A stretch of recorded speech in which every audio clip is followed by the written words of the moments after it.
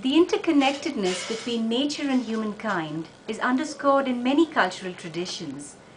India has contributed to world thought through the metaphors of cosmic dance. Earth, wind, water, fire, and ether were revered as the five forms of the dancing Hindu god Shiva Nataraja, who balances forces of creation and destruction, as depicted in the 10th century bronzes from Tamil Nadu.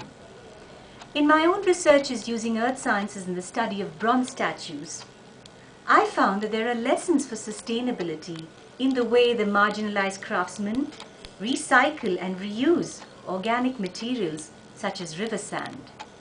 My presentation seeks to convey these aspects.